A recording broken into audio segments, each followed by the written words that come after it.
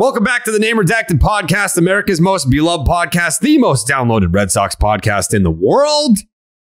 It is, this should be holiday break week, but it's not. Because Tyler is team no days off. Jake is team no days off. I'm team no days off. Pat is every day off. Pete is some days off. And Coley doesn't work here. So he's not here. I feel like Coley is kind of like, at this point, Coley's like it's like, you know, something special has to happen to get Coley in the mix. He's got kids. He's got a wife. He's got a family. He's got another job that pays him to make content. So Coley will be reserved for special occasions. But moving forward, before we get into because obviously it was I don't want to say it was a big news week, but we do have the Nathan Eovaldi stuff. We do have the Chris Sale rumors. Rich Hill signing with the Pittsburgh Pirates. That was massive. That sent shockwaves throughout Red Sox Nation as well. We're never going to recover. Tyler, this is the last episode of 2022. How would you say your first year in podcasting has gone with the Name Redacted podcast in particular? I've had a blast. I feel like I've had my ups and downs. I've kind of learned what works, what doesn't work. I've realized some of my annoying habits that you like to remind me of constantly, Jared. A lot of pouting. That's a newer issue, but I'm happy we've moved on from the frustrated era. You heard that, FR. Mm-hmm. I haven't. The people will. But overall, no, it's been a blast. I just wish the Red Sox didn't absolutely suck ass, and then we had this offseason on top of it. But we make fun out of it, and that's all we can ask to do. Yeah. So I think we're, by the way, ad-free episode because this is supposed to be a week off and we're just powering through because of fucking the people need their Red Sox content. We're here to provide that for them. I think where I've arrived, I'm kind of leaning towards a smidge of optimism. Like I wouldn't even call it optimism. I think I'm in the camp of like, well, let's fucking see. Like, I don't think, like, there's obviously the Red Sox fans out there. They're like, they might lose 120 games. There are Red Sox fans who are like, I'm not even going to bother watching. There are some Red Sox fans that are way over the top positive and just, it's preposterous how positive they are. But I think where I have arrived, at least right now, is let's see. Is that, I feel like that's probably that's the most sane place to be. I feel like if you're saying that they're going to lose over 100 games, that's just not going to happen. If you're one of these like super overly positive, like everything has gone spectacular this offseason, Red Sox fans, you belong in an insane asylum. But I think the right place to be, which is where I have arrived, and I would say in the last week or so, is, well, let's just see. Because the way that I look at it, right? Yes or no? Bullpen is better. Yes. A lot of things have to go right for this to be an even passable rotation. Correct. But the upside's there. The upside's there. A lot of things have to go right. A lot of improbable things have to go right for this rotation to be passable. But it's still, as of this recording, it's still December. And I feel like the Red Sox have now entered the let's look at the trade market part of the offseason, which we'll talk about. And then you have the lineup, right? There's not, by the way, last year with JD, with Bogarts, there was not a lot of thump in this lineup. Now you don't have either of those guys. So I don't like, am I going to say the Red Sox lineup is worse right now? Yeah. Yeah, I think that's fair to say after losing JD and Bogarts that it is worse. But you could also just kind of spin it and say it's different. It could be good in a different way. Yes, I still think that they need that corner. Like we're right back to 2011 when Theo Epstein was creaming his jeans over Adrian Gonzalez. Like they needed that cornerstone number 3 hitter for the next 8 years. That obviously ended up being a year and a half. I think we're there again. 2017 when you lose David Ortiz after 2016. And it was that 1 year in between where it's like, we need that one guy. JD Martinez was that one guy. And he ended up being that guy for, I don't want to say all 5 years. 3.5 of those years, he was that guy. So I think we're there again where we're going to see that it's a good lineup. they're going to score runs, but you're going to need that.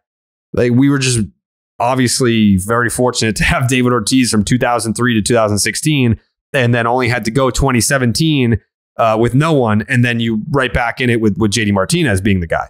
But I think where I arrive on the Red Sox lineup is you need the thump, but there's also a lot of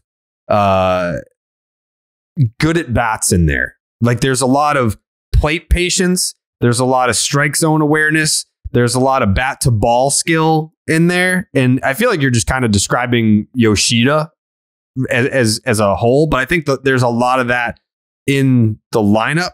So additions still have to be made. Like, I'm not going to say, that I'm optimistic about this team as it stands on December 29th, but I don't think that any team is complete on December 29th. So I'm still waiting to see what happens. But for what they are today, I agree with the sentiment that's on some corners of Red Sox Twitter right now, where fans are like, I think we're all down on the team because Xander's gone. But there are other moves that have been made, and there are other pieces that were already in place that should give you some reason to be like, well, we'll see what happens.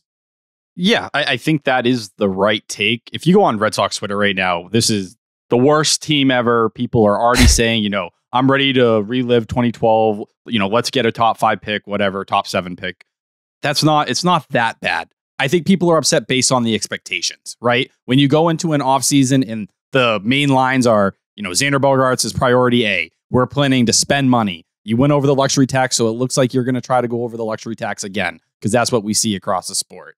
Well, no. When your plan A and Xander Bogaerts ends up falling through the ground and you kind of have to figure it out on the go, this is where you end up. Now, are they going to be a horrendous team? No. Like you said, the profile, the bullpen, without a doubt, considerably better. That's probably what sunk this team outside of injuries the most last year. The rotation, I get it. Be upset, but you're in that same position you were in 2021 or 2013, where someone has to step up. You really need multiple arms to step up, but you see the upside. It's just when you compare this team to the 2021 year or the 2013 year, there was more of a foundation there. And I think that's where some of this worry and fear is justified. It's like you don't have Dustin Pedroia, John Lester, David Ortiz like you did in 2013, where it was like, all right, we still have this core. We just got to kind of fill it out the right way. 2021 was Xander, JD, Nate, all these other parts. Now it's more like, all right, you got Raffy, right? And then everything else is kind of, all right, let's hope Trevor Story has a career year. I think Turner for JD's a wash. I'd call them very even. I just think Turner fits a little bit better. But you're hoping Yoshida becomes that guy here in Boston. It's a big ask. Tristan Casas has to have a huge rookie year. You need Brian Bayo in the rotation to pitch something like a mid-rotation guy. Corey Kluber needs to step into kind of a mid-rotation role. Chris Sale needs to actually pitch. James Paxton actually needs to pitch. It just feels like those versions of those teams with more question marks, which not everything's going to be. Are we getting hyped, Big Jared? time breaking news.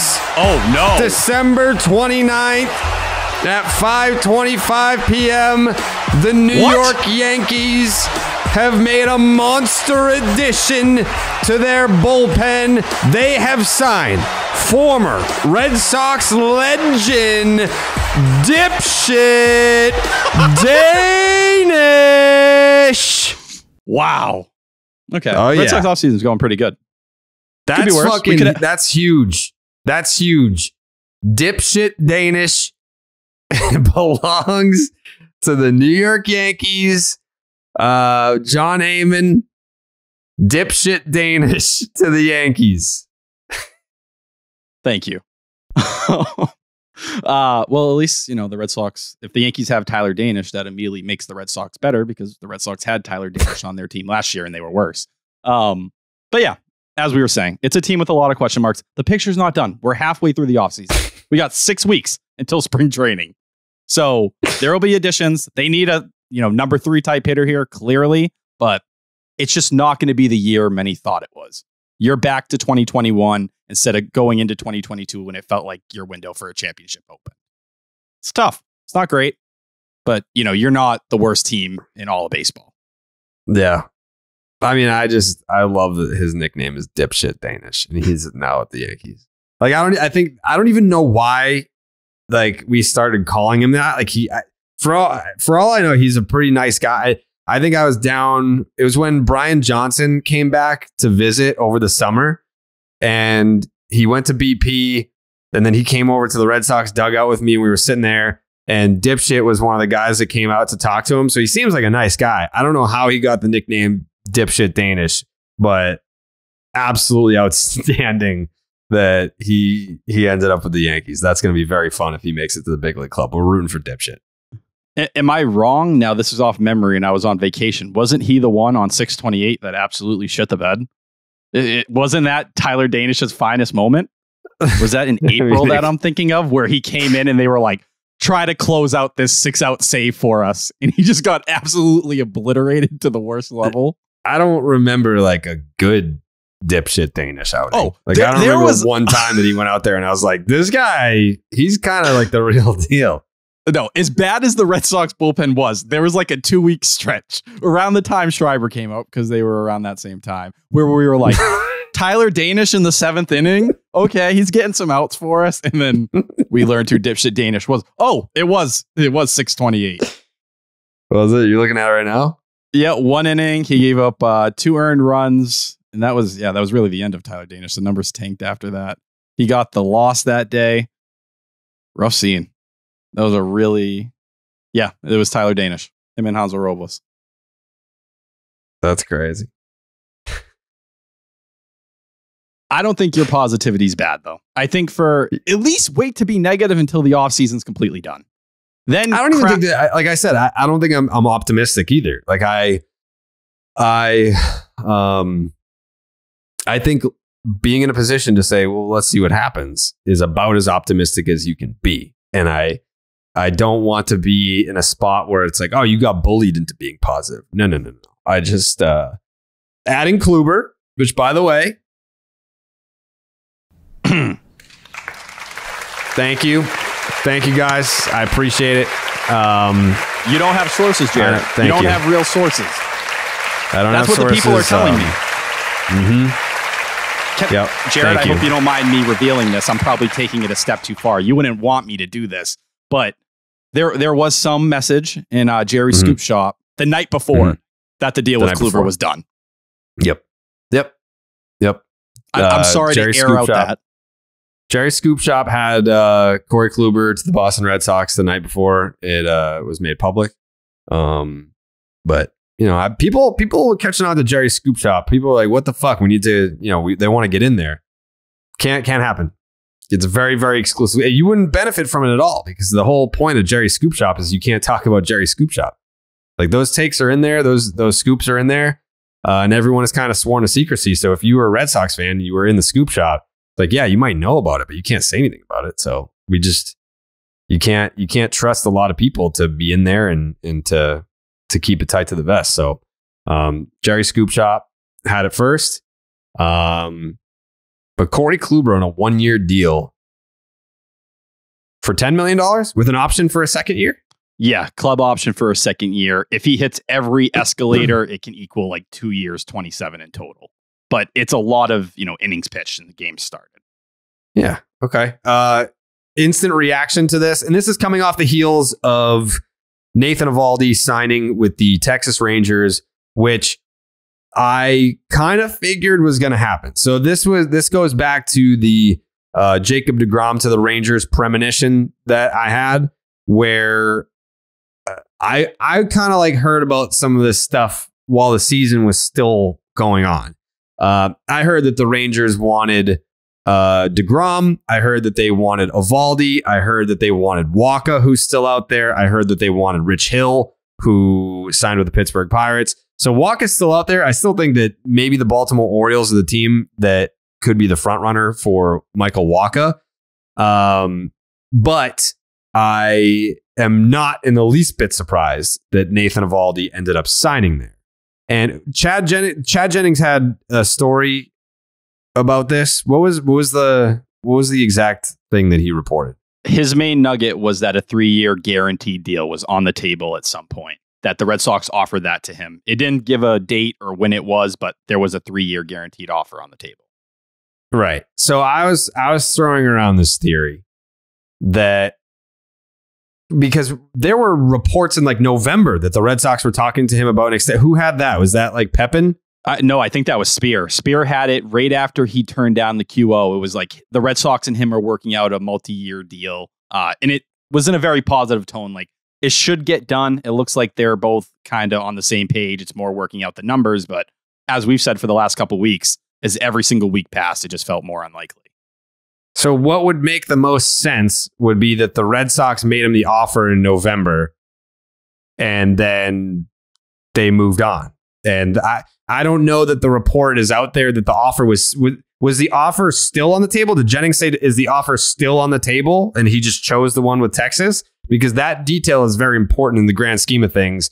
If the offer was still on the table and he signed with Texas, then I'm confused. But if the offer was made in November and then he signed almost in January, then logic would tell you that the Red Sox made him an offer early and he thought he could do better, so that it just didn't work out that way. Then he overplayed his hand a little bit. I'm digging through the article right now. Let's see. But hold on. I want to know like the exact phrasing, because that detail is very important. Was the Red Sox offer still on the table at the time that he signed with the Texas Rangers?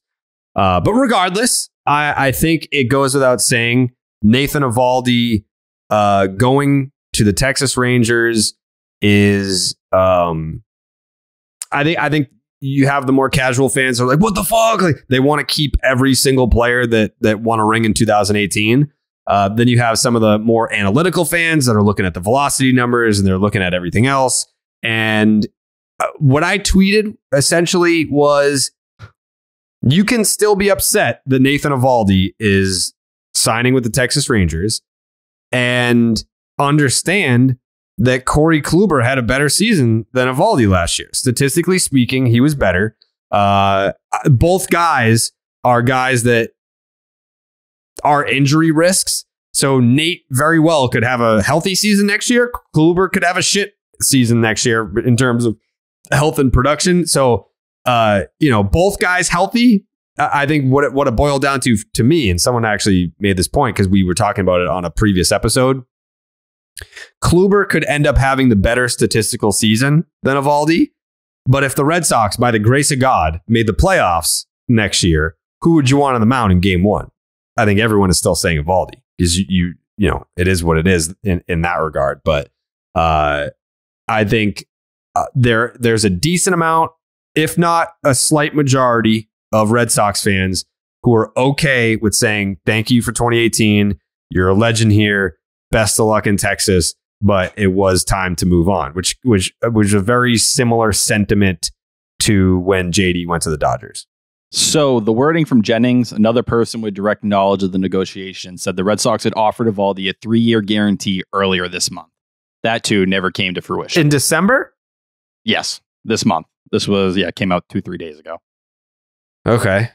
Now, what I would say is, for those who are worried about the velocity, that bring that up, the fact that the Red Sox put a 3-year deal on the table for him that was guaranteed at any point this offseason, and nobody knows Nate's medicals better than the Red Sox. He's been in the organization for multiple years, and this is a guy we know with his elbow issues, multiple Tommy John surgeries, the bone spur surgery back in 2019. All that plays into it. I think if you're looking at Kluber and Eovaldi, they're different tiers of pitchers at this point in their careers. With Eovaldi, you have that 2021 upside to say, hey, if he is himself, he can start game one and be that dog and be the ace they needed in 2021. Like, we're sitting here crossing our fingers with all these lottery tickets in Chris Sale, James Paxton, hoping Whitlock or Bayo clicks this year and can, take that next step forward. We had seen Eovaldi do it last calendar year. And is this year, obviously he dealt with the injuries, still had a 3.8 ERA, but the FIP was in the 4s, was giving up a ton of hard contact in that sense. I think with Corey Kluber, the guy you should compare him to isn't Nate Eovaldi. It's Michael Wacha. And Michael Wacha is not a true top of the rotation guy. He pitched like it to some level last year with that ERA, but we looked at the FIP and we remembered it was 4.14. What he excelled at was just easy, not hard contact again and again. And if you look at the Baseball Savant page, Kluber, 75th percentile hard hit percentage. Wacha was 70th. You kind of go down, 80th percentile average exit velo. Wacha was 56th percentile. Kluber's FIP was 357. So we're talking a better FIP than Wacha had. I think they kind of looked at it, and we mentioned this a couple episodes ago. So much went Wacha's way in terms of BABIP and left on base luck. It seems like Kluber was a little more unlucky. Now you're taking the same injury risk. Both guys have a ton on their side, but I think they're looking at it and saying, hey, we got the best out of Wacha. He wants multiple years. We're not doing that. We can probably get similar production out of Kluber, and we only have to guarantee 1 year. It's a settle. It's without a doubt a settle. You should be upset that someone like Nate isn't here because he offers top of the rotation upside. I think for Kluber, if everything goes right, maybe he gives you number 3 numbers, but it's more of a back end arm at this point. Yeah. Not going to walk a lot of guys. It feels like there's a missing piece to the puzzle here, because if the Red Sox made an offer to Nathan Eovaldi for 3 years at the beginning of December, and Eovaldi is on the record saying, I want to retire here. He went to the team and said, same thing as Xander. I want to be here. I want to retire here. Like, this is where I want to be. And then he signs with the Rangers for a lesser deal. Like, are we talking a difference of average annual value with Texas, or was the offer not on the table anymore? Like, that's the missing piece of the puzzle here that would kind of paint the picture of what actually happened and why he's not here. Because if the priority is to stay, and there was a 3-year offer, and he signed for what, 2? Yeah, 2 with the 3rd-year vesting option. If he pitches 300 innings the next 2 years, it's worth $20 million. Okay, so then maybe the money was better. I don't know. We don't know what the dollars were for the Red Sox. You also have the angle. I agree with you that he wanted to stay here. Texas is home for him, so maybe that's not as crazy of a move on his part. And at the same time, is it crazy to look at it and say, well, I don't think the Rangers are going to be competing in the AL West with the likes of the Astros or even the Mariners. Right now, the vibes are so low here. A lot of the guys he was here with are gone. Is he just at the point where it's like JD's gone, Xander's gone? Really, the core I was here when I got dealt. Plawecki's gone. I got dealt here. Like Plawecki, his boy, who he stood up for in September. Like, yep. Is it just, all right, it looks like my time here or this chapter's closed. I'm going to move on to something that's new and exciting and arguably the biggest storyline of the offseason. Yeah, I mean, if I were him, it's like, yeah, like I want to stay here. I love Boston, yada, yada. But you love the group of guys. You can love the city, sure, fine. But if you put yourself in Nathan Eovaldi's shoes, it's like, well, to Tyler's point, all my boys are gone at this point. It's Alex Cora. I can go Alex home. Cora. I mean, the front office people, they fucking love Nate. Like, they gush about Nate. Class, just everything that you would want in a player in your organization. Like, I've heard it all from front office people talking about Nate. Like, they fucking love this guy. But again, put yourself in his shoes. All your friends are gone. You can geographically go home, quote unquote home. I mean, Texas is massive. Like, you can be in Texas and still be 9 hours away from where you actually fucking grew up. But he gets to go back to Texas. And if I'm a right-handed pitcher, I would love to share a rotation with Jacob deGrom. I would love, even if I'm in my 30s, to be able to pick his brain and be a teammate with that guy. And obviously, the Rangers, having last offseason, they spend on Semien and Seager. Then they go out and get deGrom. Like, that's a place where you may not look at the team and the division they're in and say World Series or bust, but the mindset of go for it is there. And it is not here where you're saying that you want to be. So, I guess it really doesn't matter in the end. Like, it's not like he signed with the fucking Pittsburgh Pirates. Like, that is just, you're signing because that's the team that's going to give you a big league contract. Like, Nathan Eovaldi's going to a place where it's exciting what they're doing there. And I would throw in, like, for people who want to mention the contract, it's a reasonable deal. Like, this isn't crazy money, and he had the QO attached to him. So obviously that, complicated his market and everything. But if you were a Red Sox fan and he got that money, you would have been like, oh yeah, that's just about what he deserved there. My question is, if this deal per se earlier in December or in November, they took it off the table or weren't as interested now, is it them looking at the entire season and saying, well, before Xander Bogaerts, we were interested because we were going to go over the luxury tax and we were willing to kind of push in and say, yeah, we want to compete this year. We want to be one of the big dogs. Now that Xander Bogaerts is left, and I think most of us are at this point where we believe they're not going to go over the luxury tax, do they say, it's not worth it? We're not going to put this kind of investment risk on the books right now because we like Eovaldi, but we realize there are, a decent amount of red flags there. There's a real risk. Are we going to go the safer route with Corey Kluber, who, he can't reach the same ceiling, but, he should give us fine numbers. He should fill the rotation spot, bring some of the leadership Eovaldi would have brought here to help mentor the Bayos and the Whitlocks of the world. And that's where they currently stand. Where it's just like, we're not going to give $17 million to you when we can get Kluber for 10 and bridge instead of trying to rise. Yeah. Jake, how do you feel about Nate not being here next year? Yeah, I mean, it's kind of what you guys said. Like, it's always tough to see your boys go. Just did so much for us in 18 and was a legend here. But, I mean, it's not like I don't see it as a massive loss. And I don't hate the Kluber signing either. It's like, I think it's just a tough loss in terms of context. Because it's just like, what was left? He was the last arm you could say had top of the rotation upside. That's it. So now you realize the Red Sox have told you, we're not signing a top of the rotation arm. What we told you a month ago that we were looking at 1 to 2 number 2 types that we felt like were the Red Sox, or felt the Red Sox needed to slot everyone in the right spot in the rotation. Bullshit / changing a plan / your plan A got completely blown up in your face. Yeah, that's what that looks like. And I think this goes back to where we started. You got to look through the lens of this upcoming year differently. This isn't a championship year. It's just not. You're back to where you were in 2021, where it's about figuring out the foundation again. And then maybe hoping everything goes right like it did in 2021 feels impossible because you have more question marks. But you hope a year from now, you're looking at Whitlock and Bayo, Devers, Casas, and you're like, oh no, there's the foundation. Let's add and pour the money in. Now, will Heim still have a job at that point? Fair question. Very fair question. But I will tell you, if he's not planning to go over the luxury tax this year, that should tell you something about his job security. Yeah, it's a lot of ifs. It's a lot of ifs. And too many. I can see the vision with like if they pay Devers, which is still a long shot at this point, like Bayo and Casas and Meyer 2 years from now. It's like, okay, if you want to like stretch it down, but this is the Boston Red Sox. Like, people don't want to fucking wait around for 5 goddamn years just for a team that has a shot. You know what I mean? I think to your point too, there's a lot of plan Bs going on. A lot of plan Bs. Like, you can't tell me that the Red Sox wanted Corey Kluber instead of Nathan Eovaldi. You can't tell me that they wanted Trevor Story at shortstop instead of Xander Bogaerts. I feel like they just overplayed their hand in a couple of different scenarios, and now you're left with a lot of plan B options that your plan A's are playing in other organizations right now. Well, because the reality is we've talked about with this Bogaerts situation, how we've talked about your sourcing that day, Jared, and what you were hearing.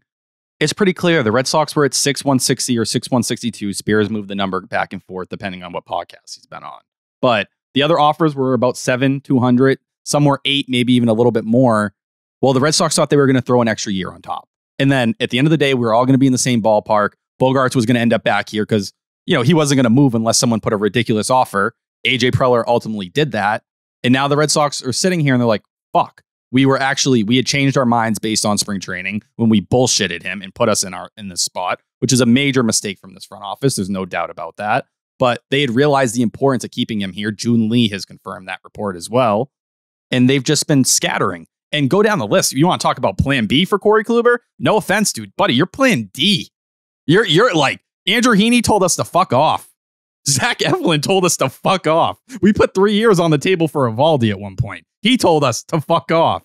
Or maybe the deal wasn't on the table anymore. That's probably a better way to put it. But that's where they are. And that's where you realize a team that goes from, hey, we really want to compete this year to, all right, we just got to be realistic. We got to look around and say, we don't want to trade the top 3 guys in our farm system. We're allegedly holding on to Rafaela very tightly here. Those are your top 4 prospects. You can't make a super impact trade that way. Even if you are moving Houck, Verdugo, Pivetta in some combination of moves, there's just a cap on what this team can be. So, all right, let's treat it like 2021 or 2013. 2021 is probably the better comp, and say, let's hope someone like Yoshida clicks. He proves he can be part of that foundation like Hunter Renfroe did at that time. Obviously, he got dealt like Kike did at that time, where it's like, oh, this guy can be, a main fixture on our team for a hot minute here. That it's out the window. Yeah. And I think the Red Sox look at it at this point and they're just saying, I respect them instead of just making dumbass moves. Like this is a kind of a realization of the trade deadline. If you look at it, they were delusional thinking that team was going to go to the playoffs. Everyone on this podcast, we said it at the time, we were hopeful, whatever, but we didn't believe that team was going anywhere. Even if you thought they were going to get in the playoffs, did you have championship aspirations? No. I guess you could use the Phillies and say, well, who thought the Phillies were going to go to the World Series? Well, they had, I don't know. I think you look and momentum switched for them with the firing of Joe Girardi. They had different things going their way. The Red Sox started low, had that peak, and then it was just downhill all the way after. That's part of evaluating. And you just look, now Eovaldi leaving, it's compounding mistakes here. Like you entered 2022 by going a couple million over the luxury tax, which you're not supposed to do in years. You go over the luxury tax. You blow by it because you're pushing for a championship. But hey, you gave yourself the back door. The back door was there. If this all blows up in our face, we can get under and we won't set ourselves back. Well, you doubled down on it at the trade deadline when you could have moved Eovaldi. It's been reported recently that a team was willing to take JD. All the money. They would have taken him. You wouldn't have gotten anything back. Oh, there you go. There you go. A team was willing to take him and you could have slipped under. You kind of spit in the face of that and said, screw it. We believe in this dying team for some reason, despite not helping the bullpen. And the counter to that is I think we all forget that at the time of the trade deadline, the Red Sox were 2 games back of a wild card spot. 2 games. I think when we look back on this season and how things went, it's easy to forget that at the time of the trade deadline that Nathan Eovaldi was hurt. So he was basically damaged goods. So there weren't a lot of suitors. And even JD's market was not that great. And so you would have, like everyone's like, oh, you could have got something for him. You're probably better off getting a draft pick for Nathan Eovaldi leaving than whatever prospect was coming back. Because now going over the draft pick obviously drops, but and that's JD's where you market, fuck yourself. Yeah, like you weren't going to get anything of value for JD. You just weren't. I didn't want anything. You could have sent me one baseball. I would have taken a fucking baseball. Just take the money so you can get under and not put yourself in a spot where you came into this offseason and you didn't want to talk to anybody who had a qualifying offer attached to them. But Heim was fucked either way. Heim was fucked either way because either he if he traded JD Martinez to get under the tax and it was proven like, hey, this trade is to get under the tax. It's not to make this team better right now. What would the reaction have been? Dude, this is fucking Boston. We don't fucking wave the white flag at the trade deadline with 2 games out. What the fuck? And then, or he quote unquote, he doesn't really go for it, but he keeps the core intact and is like, all right, let's see what these guys can do in the second half here. We're only 2 games out. Let's see what we can do. Like, we're going to get healthy. We're going to get Chris Sale, this and that. And it just didn't happen that way. Like, JD sucked the rest of the way. Chris Sale, obviously, what happened with him. Yeah, JD sucked for a month before that. Like, I hate to put it in this situation, but that's the front office's job. I don't give a fuck what the PR was or whatever. Like, you're eating the PR right now. They say they don't care. It's your job to evaluate. And I think a majority of fans, including us at the time, did not have faith in this team figuring it out. Because when even with these pieces you brought in, did you fix the bullpen? No, you didn't fix the bullpen. You had Whitlock coming back or he had just came back, whatever it was, but we still didn't believe in that team at the time. You shouldn't be a fringe team in a year you go over the luxury tax. That's the problem here. When you go over the luxury tax, that's a championship caliber window you're opening up, and your team was not properly put in that position. And you didn't address it at the beginning of the year. Okay, you kept that as... Why else did you only go $4 million over? It was so if things went wrong, you could get underneath it. Things went wrong and you doubled down on your failures. And now you have a situation where you didn't maximize you have guys departing and you're not getting the proper returns for them.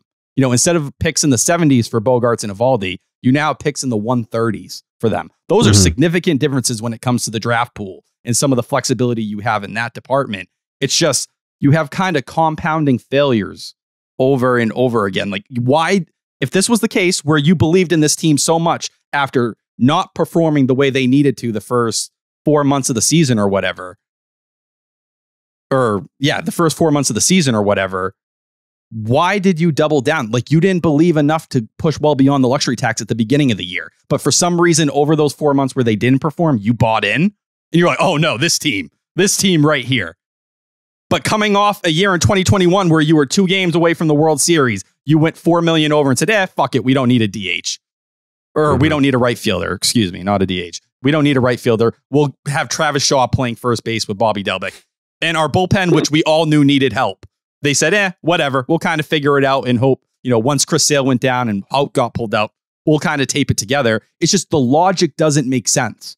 There's some, and this is where I think people come back and say the lack of a plan. Your logic, like, it's one thing if things add up and you can see.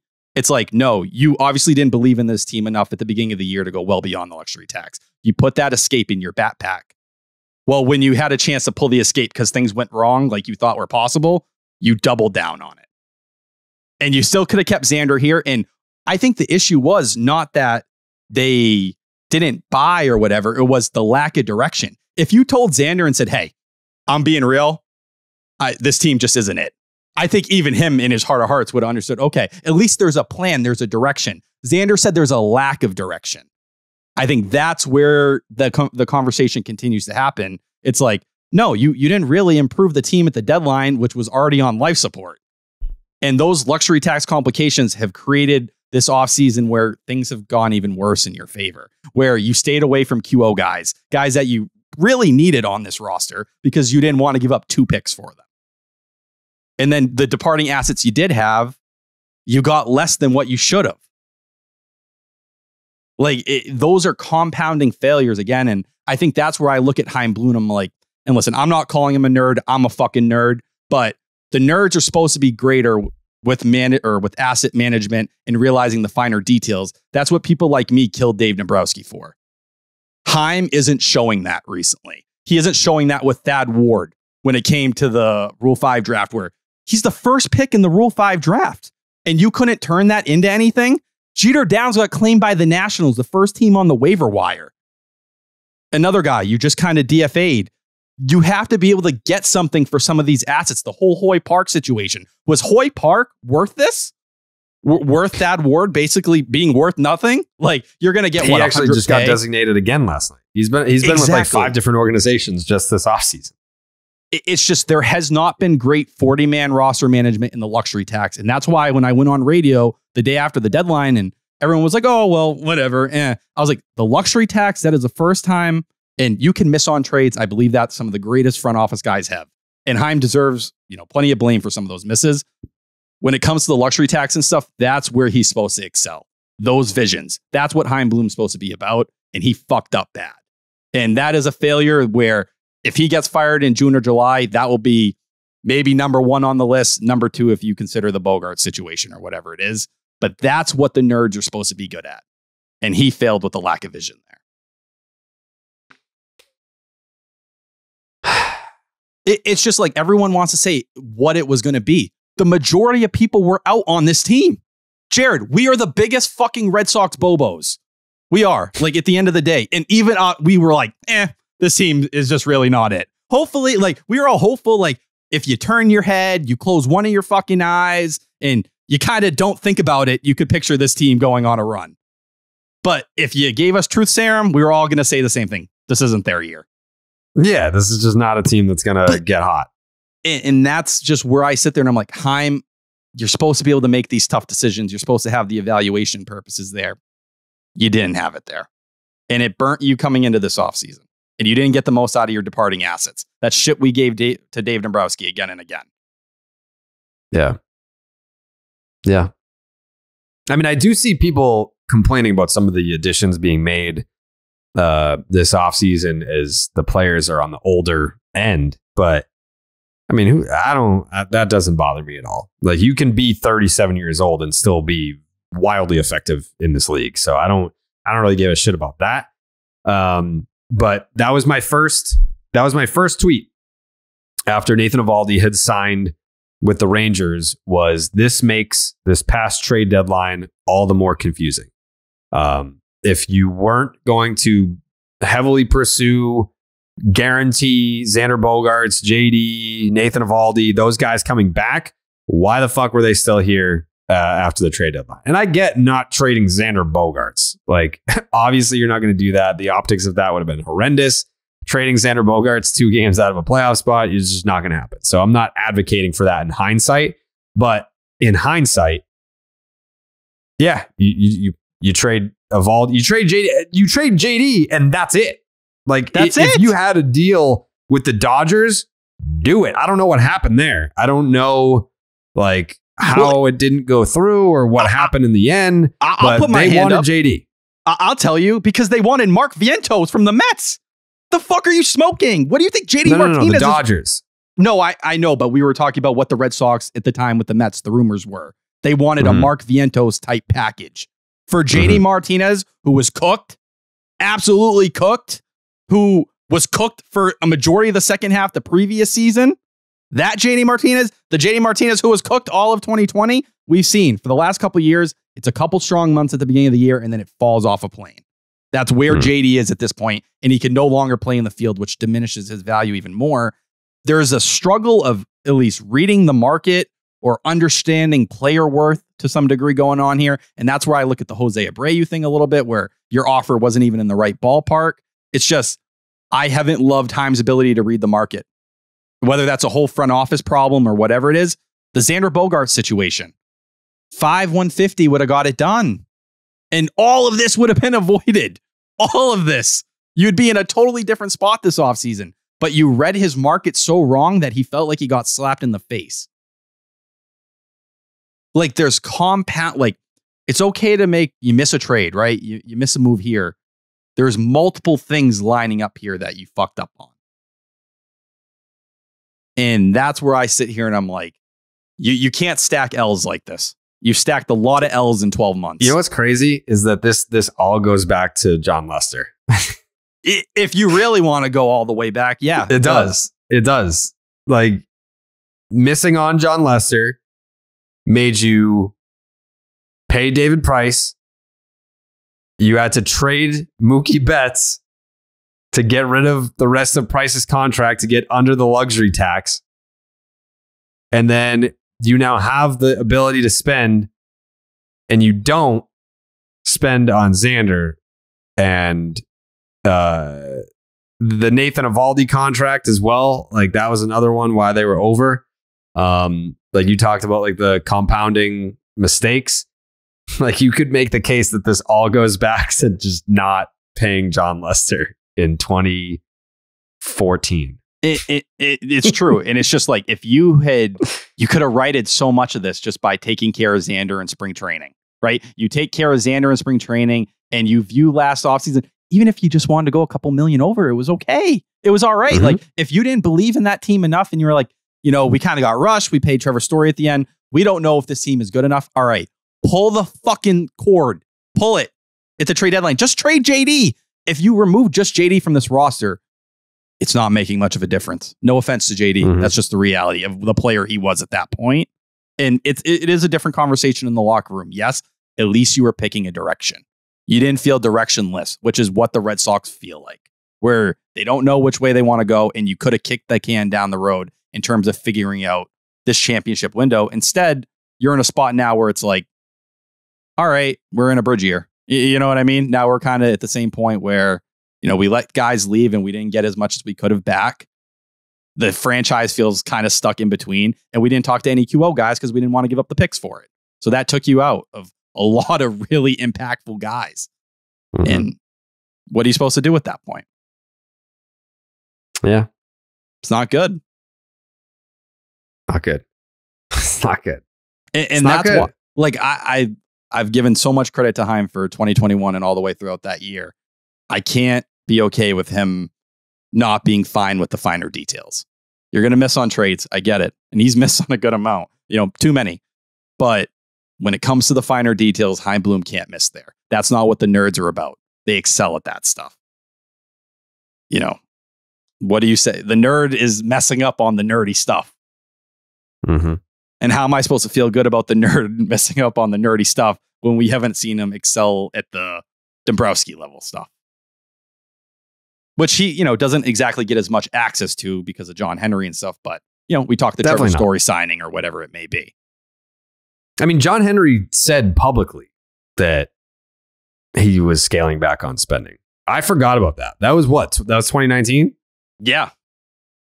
Like he had a press conference where he basically said, it's not going to be the spending that it's been.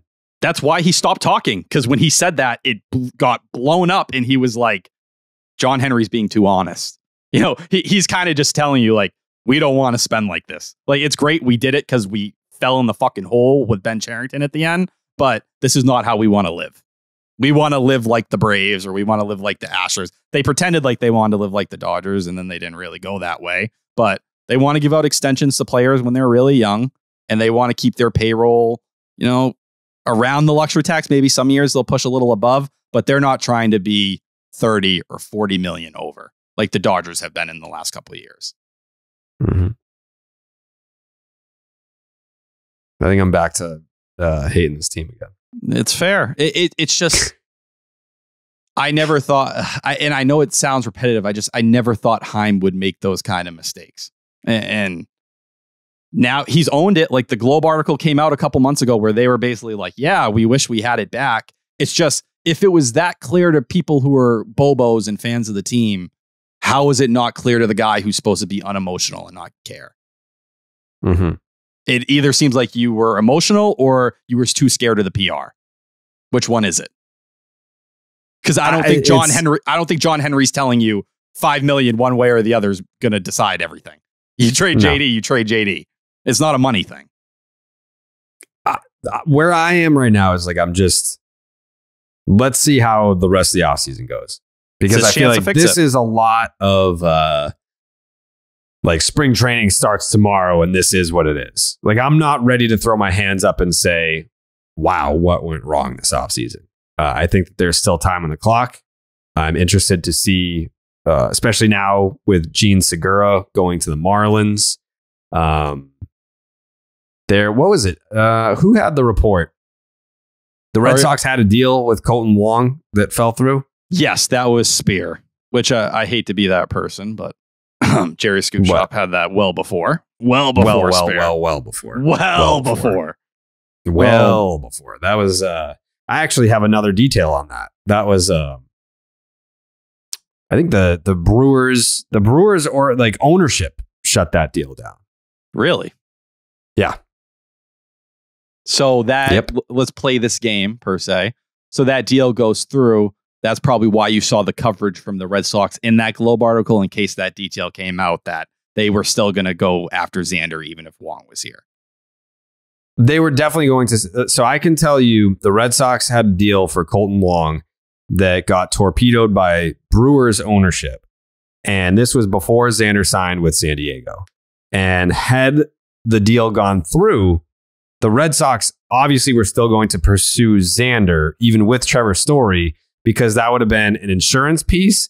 And if they were able to sign Xander, they either would have found a way to use Wong, or that's another piece that you can trade in another trade. So the plan was always to keep Xander. Well, because they would have had leverage instead of where they are now, where it's quite clear they desperately need help up the middle. You know what I mean? It was protection. And now you're sitting in this spot, and to go off of that Gene Segura thing, listen, I want Trevor Story at second base, but I didn't hate the idea of Gene Segura coming. Like, if you're going to just say, and Heim believes Story can play short, according to reports, it's other people in the organization that don't. Gene Segura is above average defensively, can hit. He's not a below average bat. It's a bit above league average, and he kind of fits into the profile we've talked about. He's not going to walk like some guys, but he doesn't strike out. Well, all right, you can picture a world where that kind of makes some sense. But today we get the report. Here we go. Segura will likely be the Marlins opening day third baseman. Miami has had previous trade discussions on other middle infielders, Joey Wendell, Miguel Rojas, as we've heard the last couple of weeks. But the Segura signing likely ends those conversations. So, all right, that's one side. Now we say, well, who knows? Maybe they go after Pablo Lopez. Miami has had ongoing conversations about trading starting pitching. A ton. We've heard this for months, but they are adamant on acquiring a major upgrade to the 2023 lineup in any deal for their pitching. They are not chasing prospects. What major bat are you giving up in a lineup where you're looking, where you still need middle of the order help?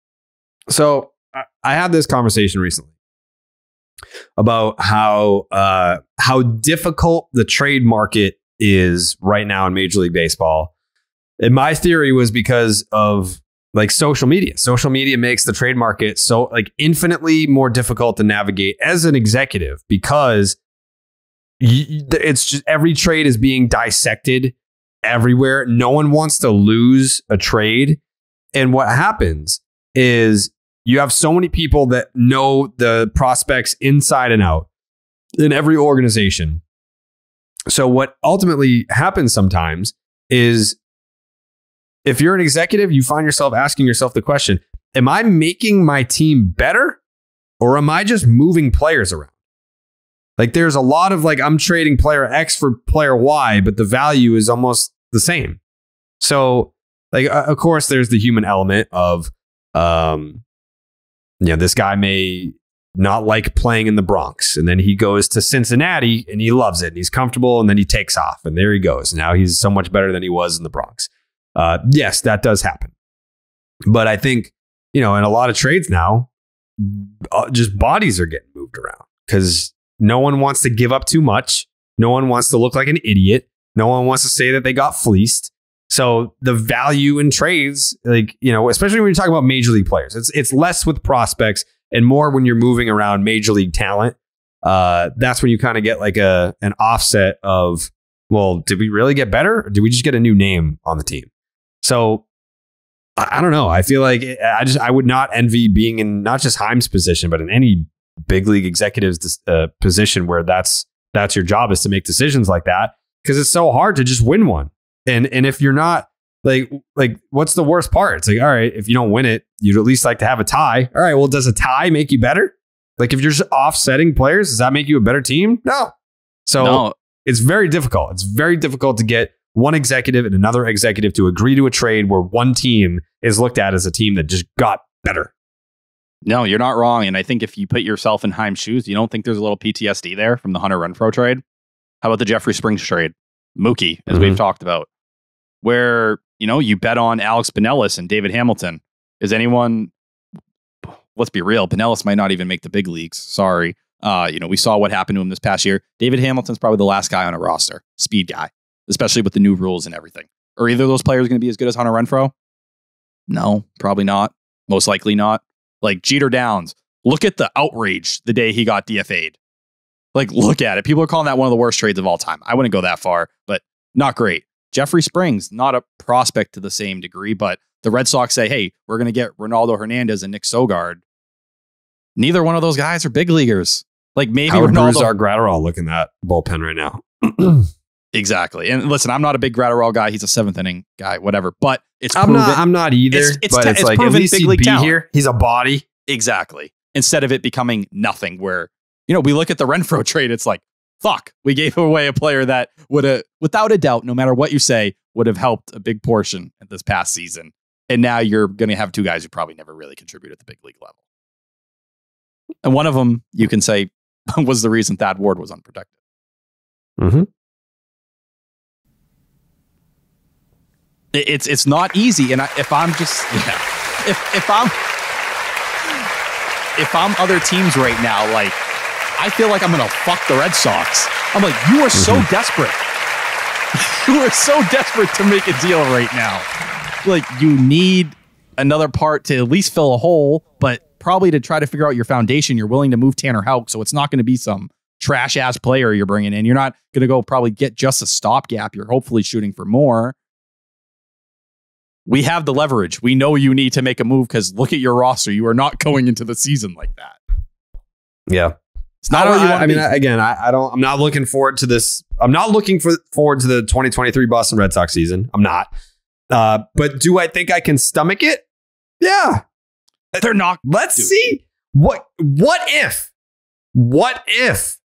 James Paxton looks pretty good? Like look at Corey Kluber's season last year, 164 and change innings ish. What if Paxton gives you that? What if Kluber gives you that? What if Sale gives you 125 innings? Like you can mix and match your fucking boy Garrett Whitlock. What if he becomes something? What if Bayo takes a step forward? Like there's just there's a lot of what if, and there's always what if on every single team. But I've just kind of put just to protect my peace, just to save my mentals. I am a what if guy.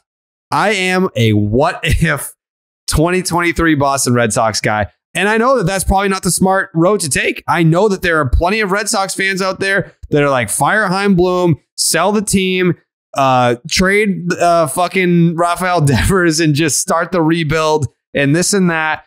I get that that's how a lot of people feel. How I choose to feel is what if. That's how I feel about this team. Jake, how do you feel about this team? 2023 Boston Red Sox. Where are you at on this? I mean, there is a chance that they're absolutely nasty. Yeah, there's always a chance that they're nasty, Tyler. I feel like right disagree. now you're I mean, you're not lying. You're not spreading misinformation. Listen, I consider myself on the positive side. I think this team could win, 85. I think, let's call it by the end of the offseason. I think they're going to be a team that's probably going to be better than 500. I think they're going to be like 83 to 85 wins. And they'll be exciting, but we'll look at it and say, all right, not as many things broke their way as like someone like the 2021 Red Sox or, the up top level of the 2013. I'm not one of those people who thinks this team's going to be garbage. Not by any means. I just think they're going to be solid in a division that's really fucking good. I think they'll be better than the Orioles. Look at the Orioles rotation and come back and talk to me. You want to talk about fucking question marks and not knowing? I'd love to see Jared, can you pull up the Orioles starting rotation for me right now? Yeah. I know we're talking about who's going to finish in last place here, but we got John Means coming back. Okay. That's true. He had Tommy John last year, right? Is that John Means, Kyle Gibson, the Cream Machine, Dean Kramer, Kyle Bradish. Are you looking at any of those guys and you're saying, oh, they're going to fuck up the Red Sox, like that rotation, something crazy? Tyler Wells, Jordan Lyles, Austin Voth. No. Okay. No. So what about when they add Michael Wacha? Fuck Michael Wacha. I'll take Corey Kluber over Michael Wacha. Sorry. No disrespect. Who? Kluber? Yes, I would. As I said. No disrespect, but fuck him. I said it at the time when we were talking QLs. I wanted Eovaldi to get one. I did not want to give one to Wacha. There's a reason Wacha's sitting on the market still after all this time. He doesn't have a QO attached to him. Think about it. You don't have to give anything up but money to get Michael Wacha, but everyone realizes what he really is. He's like a 4. He's a 4 or 5 guy who probably wants to get paid like a 3. You're not getting that, buddy. I'm sorry. Maybe the Orioles will just so you can eat some innings, but you have injury concerns on top of it. Let's see. Michael Wacha, agent. I just think you look at Kluber and it's like, all right, I don't have to give him multiple years and you're getting basically the same profile. And it looks like he got a little unlucky last year and might end up being even a little bit better if you look at the FIP and stuff. He is CAA Sports. Is that how you say that? Mm-hmm. So there's a reason Wacha's still sitting out there. Yeah. Yeah. Well, I'll take the older pitcher with a similar profile and metrics that point to him being even a little better than the guy who also has injury concerns and every metric points to him being, easily a back of the rotation guy. Kluber at his worst was a back of the rotation guy. What's left for them to do? Like, it's like, oh, we wanted to add a starter. Corey Kluber's here. Cool. Is you calling it an offseason with the rotation, or are you still looking to upgrade there? So let me tell you this. I think there is a real conversation. Now, Alex Spear reported yesterday that when asked if they were going to rock a 6-man rotation, I think the wording was extremely unlikely. Chad Jennings had it a little bit less than that. He was like, oh, we'll see what it looks like at the end. But Spear said that directly. Just not something they're really looking at. Sale, Kluber, Whitlock, Bayo, Pivetta, Paxton. Yeah, 6 starters. And that's not even including Houck, who they continue to try to sell as a starter. There's going to be a deal. How excited would you have been if you had Chris Sale and Corey Kluber in your rotation 5 years ago? Cream everywhere. Mm-hmm. Lots of cream. All the cream. Like the 2016 Boston Red Sox had Corey Kluber and Chris Sale in their rotation. And James Paxton? Like, we're throwing a party. We have probably the best trio in the league. But now we have people are comparing that to like the Phillies when they had fucking Halladay and Cliff Lee and Oswalt and that's basically what it same tier. Yeah. And, we have a lot of guys. Sale, we'll see. I think Sale still, if he can stay healthy, I don't think he's going to be like a 4 ERA guy. I think, as we've seen when he's been healthy the last 2 years, he can still pitch. I don't think we'll ever see ace Chris Sale again, unfortunately. But all right, let's call it a 3.5 or a 3.6. That would go a long way right now, would it not? Mm-hmm. Can Kluber match his fit from this past year? Can it be like a 3.5? Let's just call it a 3.8, 3.9. Mm-hmm. I'll take that. I'm more worried about innings than I am about ability. And that's the reality, because Garrett Whitlock, like maybe 100 innings. Chris Sale, 100. I'm worried about counting innings. stats, not rate stats. Yeah, I agree. I think that's the big problem right now. That means guys that's why you got 6 guys. You got more than that. And that's why I get mad when I'm like, I'd prefer if they looked for trades for someone like Pivetta, but isn't this a way around it? Like, you have true, legit 6 starting pitchers. Why not stretch this out as much as we can here? You're still asking too much from a lot of these guys here, but wouldn't that make your life easier? Or are you that obsessed about having another bullpen? How crazy is that? Like, seriously, like Paxton, Sale, Kluber, if this were 2016, this podcast would be like, fucking World Series. Like, we would literally be doing that right now. We would actually be doing that with these guys. Paxton, Sale, Kluber, all in the same rotation. Are you fucking kidding me? It doesn't matter if the Red Sox can score runs. Like, that is a 3-headed monster that has taken us to the World Series. And now here we are in 2023 when it's like, all right, so we need to probably add another starter or two. Like, legitimately having that conversation. Kluber, Sale, Paxton. And we're like, fuck, what do we do about this rotation? If you want to be Mr. Positive, which we're trying to do, I guess if you're Garrett Whitlock and Brian Bayo, could you really ask for like a better trio of guys to learn from? Including, Bayo spending time with Pedro right now, which, who knows? Maybe Bayo shows up this upcoming year and he says, fuck you, I'm about to become one of the best pitchers in baseball. Is it out of the question? No. Garrett Whitlock, I think is going to be a very good number 3 starter. Get over it. That's what we're hoping for. He's not a number 3 starter. He's not. What is he? He's a reliever is what he is. No. What is he as a starter, Jared? Do we have like a bet that he's going to end up in the bullpen by the end of the year? Can we like make that bet if we don't already have it? Yeah, let's make a bet and let's put an ERA number on it as well. No, I'm just saying, like, he will end the season in the bullpen. Well, or he will be demoted to the bullpen at some point in 2023. Would you count, like, say we get to August and they're still pretty competitive? They're trying, not like a limiting innings thing. Like, hey, this isn't working out. All right, yeah, I'd bet you he's not going to get demoted. It won't be a demotion. Okay. Well, what's the bet? What are you going to do to me? What do I get out of you, Jared? What do you want? I don't know. I want a shirt made that says Tyler was right with Garrett Whitlock's face on it. I'll do that. And I need some pictures on the social media. I'll change my profile picture to that picture. Oh my God, this is great. What else can I add to the shirt? Jake, you got any ideas? What can I add to the shirt? I feel like we should sell it, to be honest. Interesting. This is good. I think people would enjoy wearing a Tyler was right shirt with Garrett Whitlock's face on it. Yeah, maybe.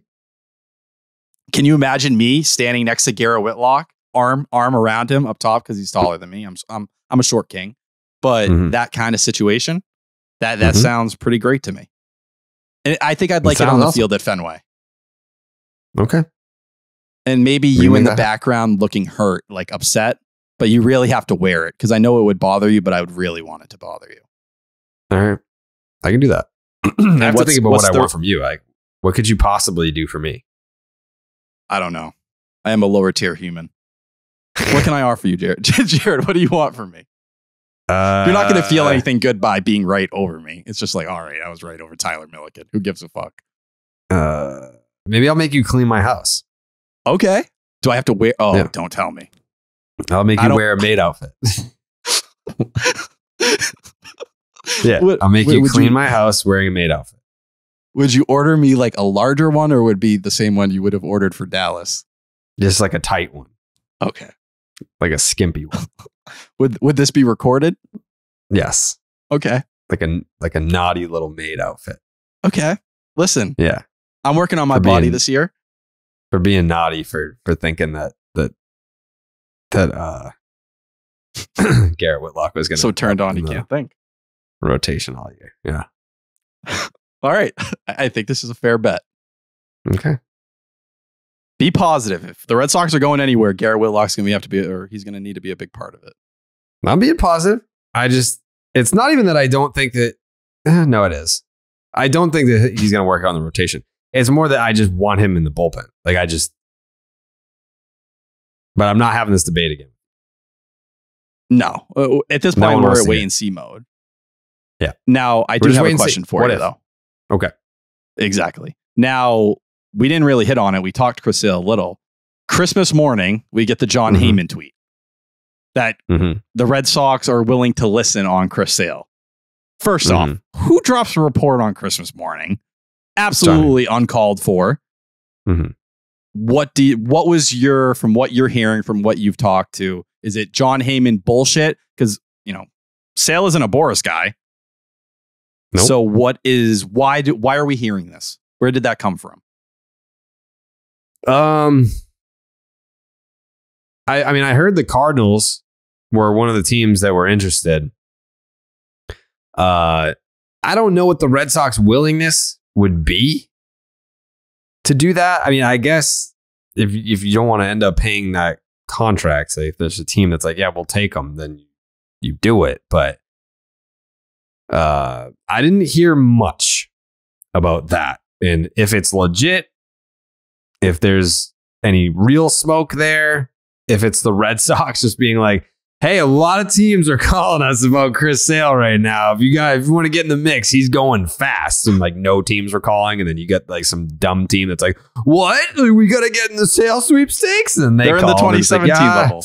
I don't know. We got 3 different offers that are better than that on the table. Yeah. I don't know. Because he's not a Boris guy.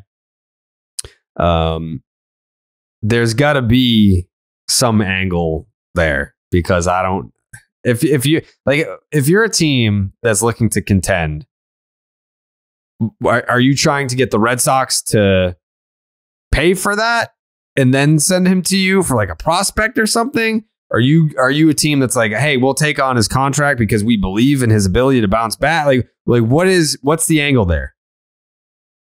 That's where I'd be confused. It's like, all right, well, if you're the Red Sox and you're saying, it is what it is. This is going to be a bridge year. If you deal him right now and, a team is you're going to get that contract off your books when it's as low as it's going to be. You're going to have to attach something to get that deal done. No one's going to just take that contract to take that contract.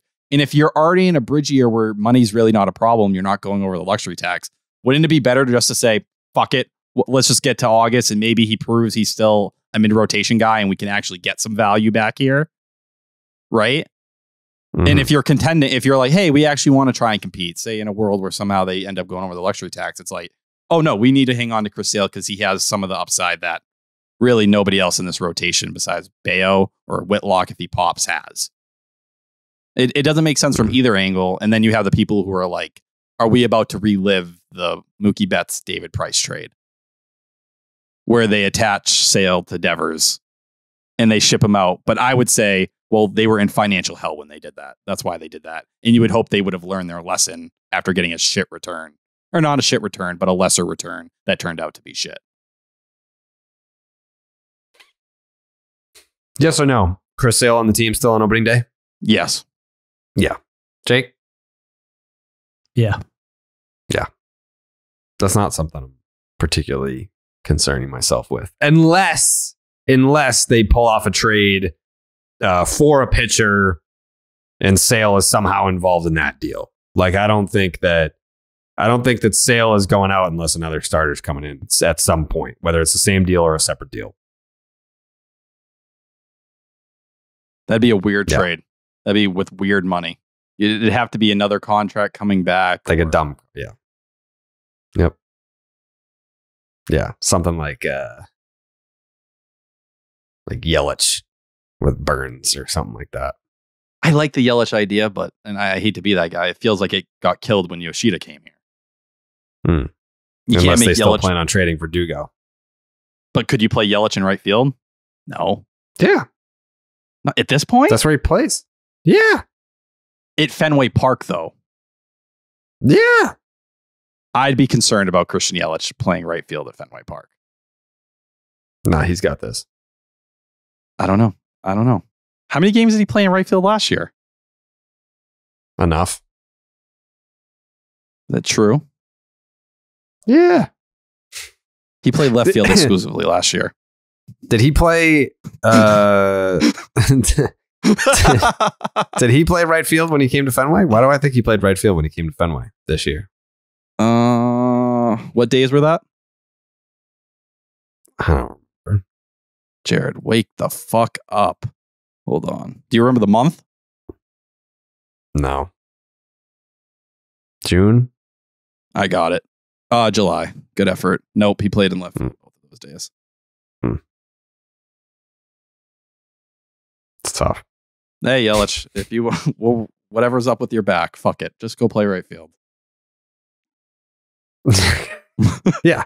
Like, what are you going to kill Justin Turner and make Yoshida the DH? Like, yeah. Well, I've ruined Jared's mood. Jared came in here feeling slightly good, and I feel bad. I'm still in wait and see mode before I get to fully what if mode. Like, I need to. We can't be done. This isn't. The Red Sox are not done making moves. Nope. There's going to be a moment where we probably have to film or record an emergency podcast because a massive deal happened that brings some clarity, probably doesn't push them over the luxury tax. But we'll be like, all right, they got another foundation piece here. Massive deal. Sure. Blockbuster. Do you think a blockbuster deal is coming? I don't know. I'd say a big deal. Blockbuster's probably going too far. But if it's like Tanner Houck plus something, you should be able to get something. Like Houck plus Verdugo plus Rafaela or York. I will say this, because there might be some people listening to the podcast right now. They're like, guys, the Red Sox are not going to be involved in a massive deal. That's just not what this team is anymore. They're the Tampa Bay Rays now. They don't make massive deals. I'll say this. If a deal doesn't happen, it's not because of a lack of effort. If a massive deal, if a deal to bring in, let's call it a star player, doesn't happen, it's not because the Red Sox didn't make the phone call. I don't like that. Get it done. Listen, it takes two to tango. It takes two to tango. It's not about the Red Sox, picking up the phone to call a team about player X and then just not ponying up what it would cost. Some teams just don't want to part ways with certain stars. You do got to match up. And like we're talking about with the Marlins, like it looks like they don't match up. And we at one point thought they did. Might not match up too well with the Pirates. Who knows? But you're kind of in a spot here where it's like, yeah, it takes two to tango, but you also put yourself in this position.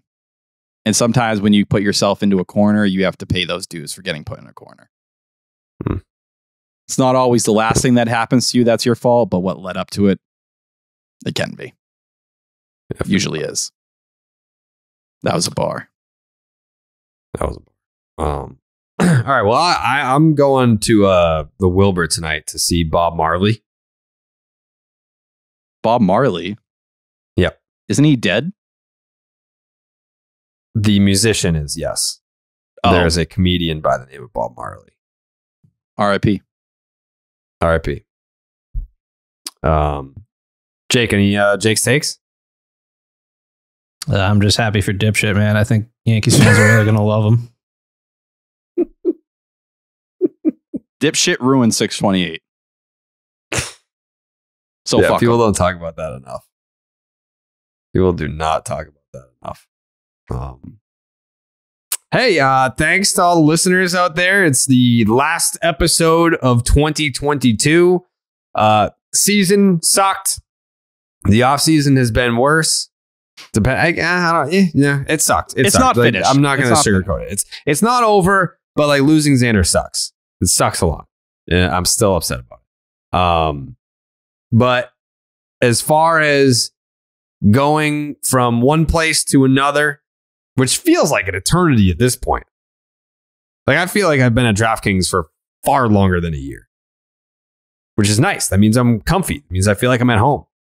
But for the listeners who have come from Section 10 to Name Redacted, we appreciate you guys. It's only going to get better. It's only going to get better because there's going to be more interviews this upcoming season. Hopefully we can get Coley in the mix a little bit more. Maybe Pat will want to participate more than 3 times a season. Pete, obviously, once hockey is over, will be back in the mix. Tyler doesn't miss a fucking episode. Jake's here every single week. So I think, we're just getting started here with the Name Redacted pod. And did I hear this correct, Jake? Are we getting new graphics? Are we getting new logo? Yeah, it should be in January sometime. January is just a few days away. So with new logos means new merch. We didn't really put out merch because I knew that wasn't like the Jared Carrabis podcast. That wasn't going to be the name of the podcast moving forward. So I didn't want people running around with Jared Carrabis podcast t-shirts. I was like, I don't like any of that. But 2023. What if? Tyler, any final words? What if we're talking what ifs, January 2023 will be when we figure out whether they can get a trade done and whether they can get Rafael Devers extended. So either in a month, we will be more depressed than we ever were at any point in 2022, possibly at the point of throwing ourselves off the monster, or we'll be sitting here and saying, what if? With optimism and knowing Devers is going to be here. But in the next month, we will know whether it's way worse than we ever thought it was, or, all right, it's actually not that bad. And with that, there's only 4 words that I want to leave you with as we close out the year. Garrett Whitlock is a starter. Wait, that's 5. Sorry. Continue. Let's go Red Sox! Let's go Red Sox! Let's go Red Sox! Go Red Sox! Buenas noches, amigos.